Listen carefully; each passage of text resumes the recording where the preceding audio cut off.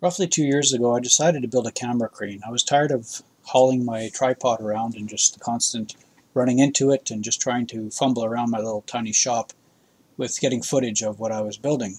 So I went online and found a couple camera crane designs and came up with one that was relatively simple. I've seen a few guys build them out of wood, and it looks fairly simple, and it is. It's not a complex apparatus whatsoever. But my issue was that it kept wanting to vibrate or shake, and it just couldn't have that in the footage. I had to wait a long time before it would stop shaking. So here's what I came up with, and I added some tension wires to try to improve it, and it still didn't work. And I did use it for a while, as I'll show you some footage here. It did work for what I was trying to do with it, but just again, the camera shake got annoying, and I could see it while I was editing the videos. Here I'm testing it after I added some cabling to try to stiffen it, and added some more supports, but as you can see it still shakes a little, and it's very unnerving when you're trying to edit videos. As you can see, the camera shake. Here's the final version of it. As you can see, I used it for a number of years, and you'll probably recognize some of the shots of the parts that I made, but also at the same time I added a little screen because I could not see my camera when it was at an odd angle, and if I was out of focus there was just no way to detect it until I was actually able to see the screen. And once you've machined a part, it's too late. You'd have to machine another one, so I just thought a $30 item was way better than not being able to see the screen. I went on Google to start searching for different crane ideas. It's amazing what's out there. There's so much to choose from, and so many different thinkers, so many different builders, and so many YouTube creators that they all have their different opinions. I found one that really seemed promising, and here it is. It's called the Marble Orbit, created by Josh Yeo, a YouTube creator, and he runs a channel called Make Art Now. He spent a few years developing this and has got a very successful Kickstarter program right now for it. I'm sure for the guys out there that are doing marketing videos and product videos, it's a great tool to have. But for myself, I can't justify the cost, and also I need something that's a little more versatile for my little shop area that I can use in multiple locations. Spent some time looking up at the ceiling in my garage. Know that with the garage door there, it creates another obstacle, and being able to swing from my mill to the lathe, it creates another obstacle. So how do I make something that can fit in between all those different areas? I had the idea of using black pipe because there's so many different kinds of fittings that something might be able to be created to mimic what the Orbit does and be able to pivot around a point. So that's what I did. I made a trip to the local hardware store and bought a few pieces of black pipe, and this is my progression of the parts. One of the first things I did was create a pivot point between the two pipes just to see how much weight I could actually put on it, and unfortunately just with a 1/4 inch bolt you cannot put a whole lot of weight on it. Using two different sized pipes, I created a telescopic arm and used a wooden clamping device for a temporary solution, and then I mounted it to the ceiling away from everything just to see how it would work and just to get an idea of what else I needed to do.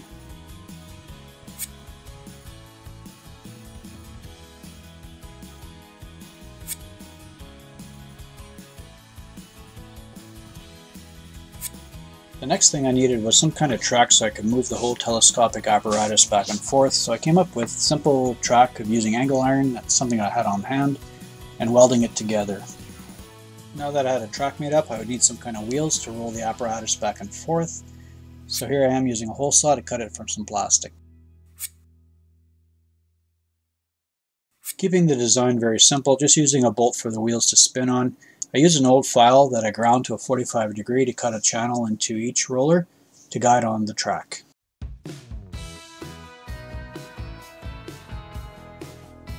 I created a small carriage to mount the flange on so it could travel back and forth. It seems to slide okay, but we'll see what happens once there's some weight on it.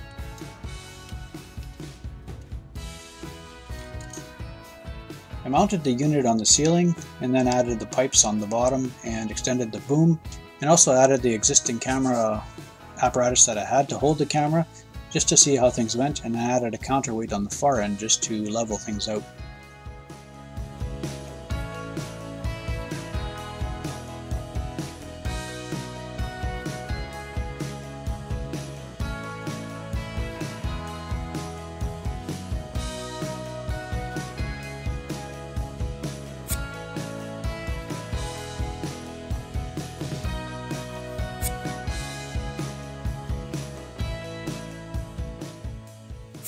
My stepladder has a rather unique clamping device that allows the ladder to be set at different angles, so I thought I'd incorporate that into my crane.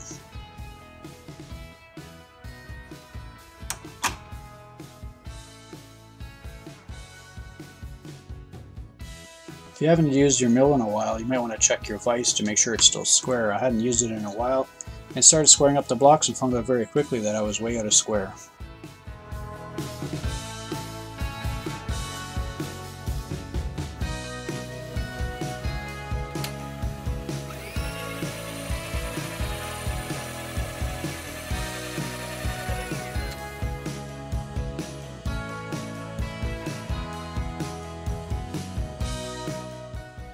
I started creating the two swivel blocks using aluminum, as I wanted something very strong to ensure that the camera would be solid mounted and that there would be no further shaking.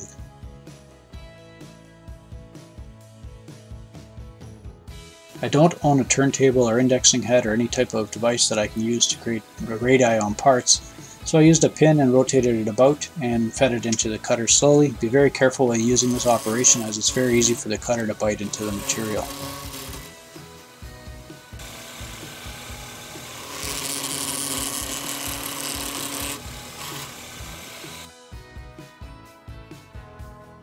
Now that I have a pivot point for each block, I can create different holes in different locations, and using 0, 90, and I think 45 as well for the locking mechanism to be able to adjust it to these different angles.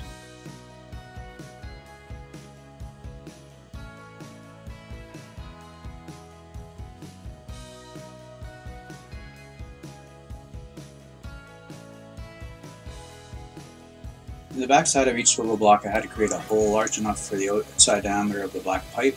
So I made a very simple boring bar because I do not have a boring head. It seemed to work. I had to tap the cutter a little each time just to get a better cut, and eventually ended up working and got a nice slip fit.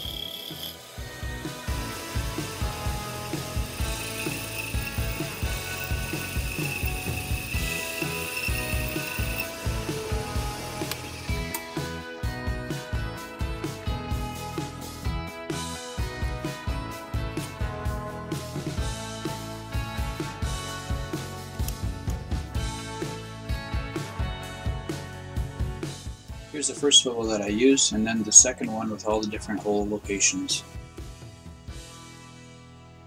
One block has holes at every 45 degrees in a circle, and the other one I created holes at 0 and 90 degrees, and also created some at 22 degrees, which allows me many different offset angles.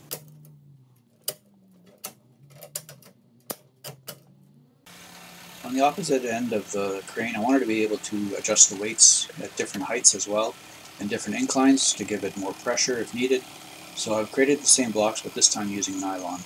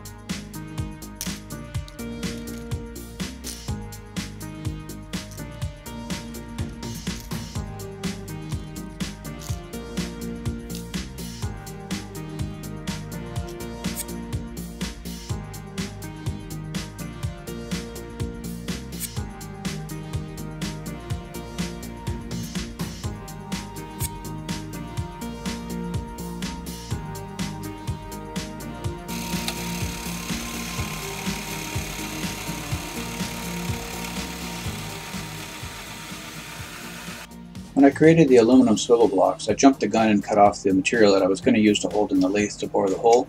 This time around I wanted to ensure I could bore the hole, so that is what I did first.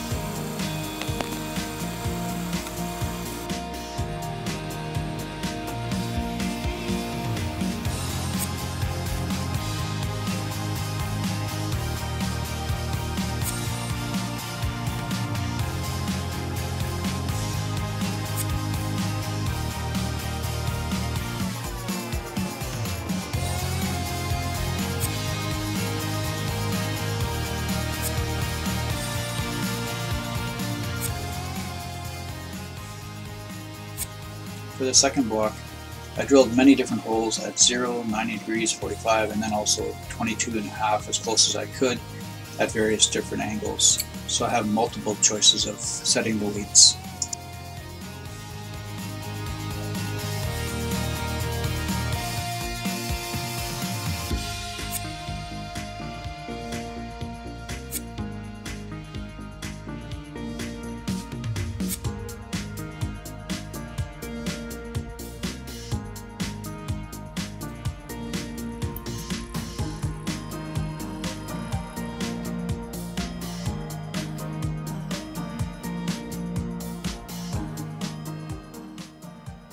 I was looking for different options to mount the camera to the crane.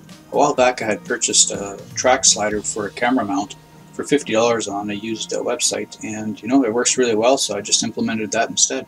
The camera mount itself is a Defato T3. I'll put a link in the description later for you to review. The slider itself, I have no idea where it came from. It has no identifiers on it whatsoever, but it does lead to many different options as it allows me to mount in any direction. Another item I had to implement was some way of viewing the monitor, so I came up with a very simple wooden clamp. It clamps onto the pipe at any given area and also be able to adjust it to any angle that I need. My focus now turned to replacing the wooden clamp with a nylon one in its place.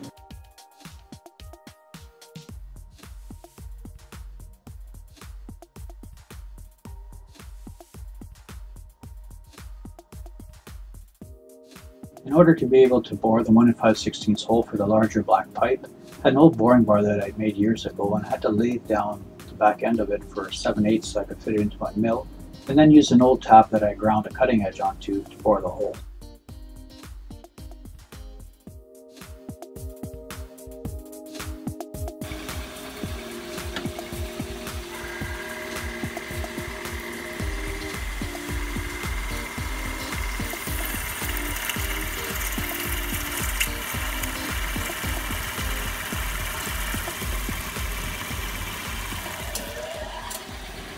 You can hear on the spindle that the tool was starting to plug. There was a little bit too much material left, so I went back with an end mill and cleaned it up a little bit better and then tried once again.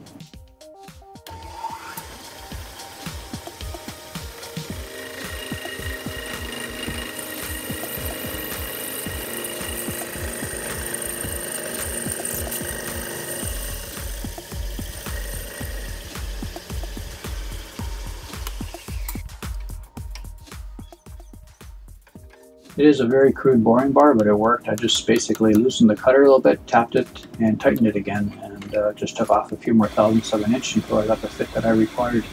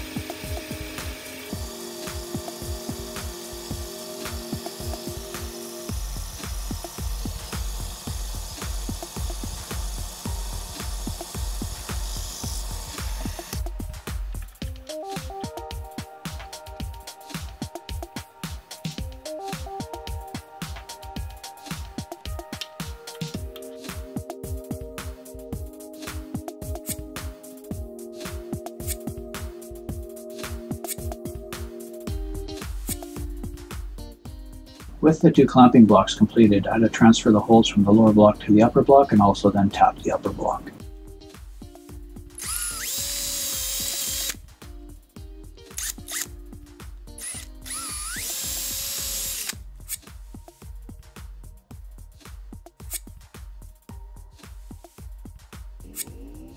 Time to plug in the camera and see how this thing works. Seems to work okay. Here's a few shots of me using it for my last video on the flame heater engine, part 7.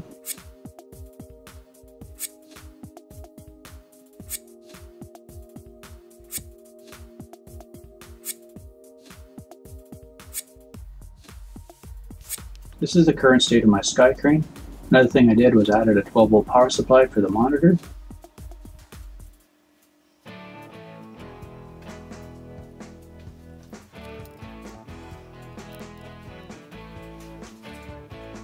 The swivel locking clamp I built, it's a little cumbersome, but it works. It can hold a lot of weight. I wish I could have bought the serrated type as shown here, but I just do not have the funds at the moment. The swivel locking clamp that I built will not allow for infinite angles to be set, but I can set enough angles for my purposes.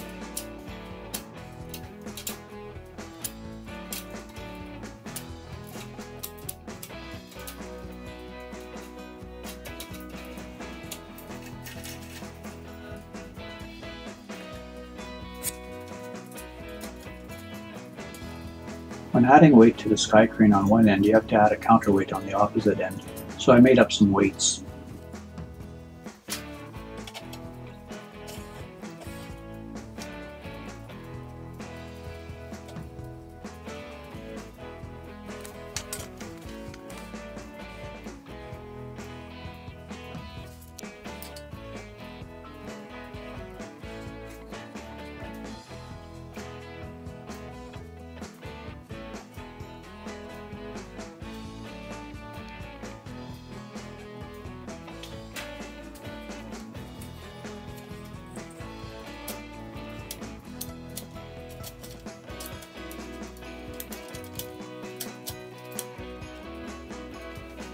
Another feature that I incorporated was to be able to loosen the clamp and raise and lower the entire boom because it's telescopic. There is a plug at the end to keep it from falling through should it ever come loose.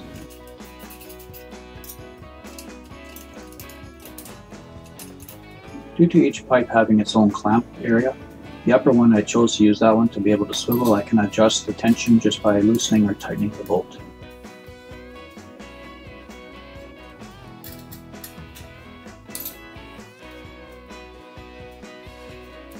For the monitor, I added one more piece of wood to create another joint so I could level it out as I'm viewing it.